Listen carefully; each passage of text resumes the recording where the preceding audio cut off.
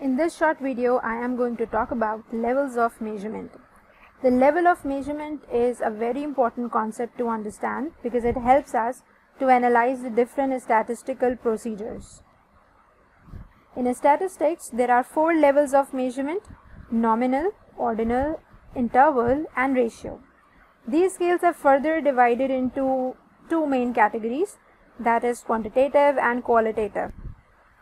So as you can see here, nominal and ordinal type of variable are subcategorized under qualitative category, and interval and ratio are subcategorized under quantitative category. So let's discuss the definitions and different examples of each levels. The first level of measurement is nominal. These are just name, categories, grouping variables.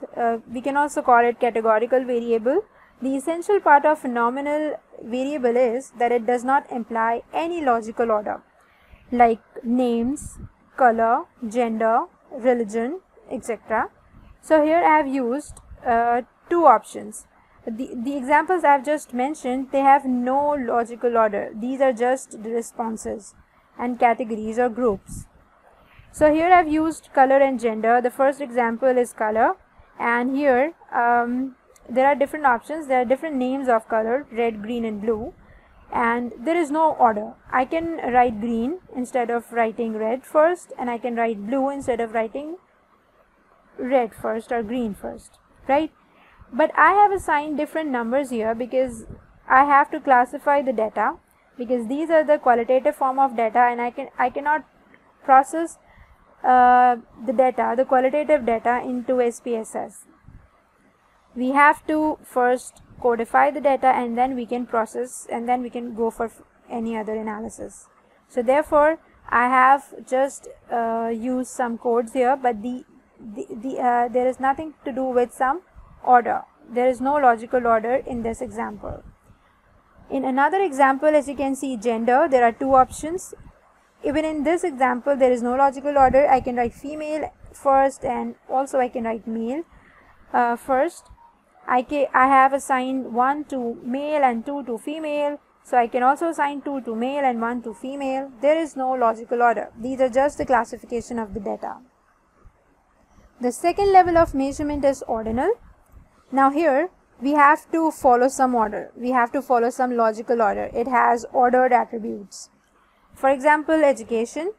So in this case, as you can see, I have used 3 different options: matriculation, intermediate, graduate. So here I am following some order from lowest education, from lowest qualification to the highest qualification. Matriculation is the lowest, so I have assigned lowest number to it, and graduate is the highest qualification, so I have assigned highest number to it.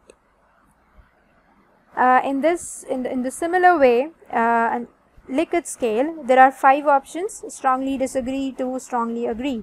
So strongly disagree is the extreme negative option. We can say that it is extreme negative response, and strongly agree is an extreme positive response. So I have assigned lowest number to extreme negative response and the highest number to extreme positive response. So here also I am following some order. So that is why we can say that this is also the example of ordinal variable. In the last, we have interval and ratio levels of measurement. These are the subcategories of quantitative type of data. Basically, they both represent the actual numbers. So in SPSS, they are jointly called as a scale. There is only one difference between interval and ratio. In interval, there is no absolute 0, but in ratio, there is an absolute 0. For example, as you can see, the example of ratio first: weight, height. If the weight is equals to 0, so it means there is an absence of weight. There is no weight. If the height is equals to 0, it means there is no height. It's 0. So here in ratio, there is an absolute 0. But in interval, if I can say the temperature is 0, what does it mean? 0 on the Celsius scale, the temperature 0 on the Celsius scale mean that it is a freezing point. So it has some meaning. It does not mean that there is an absence of temperature. So therefore we say that ratio has absolute 0 and interval has no absolute 0. Another example of interval is, as you can see, there are two options, there are two examples of interval, 30 to 40 degrees and 80 to 90 degrees. If I take difference of 30 to 40 and 80 to 90, I will find the same difference, right?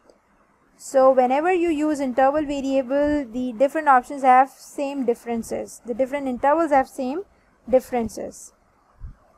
Thank you.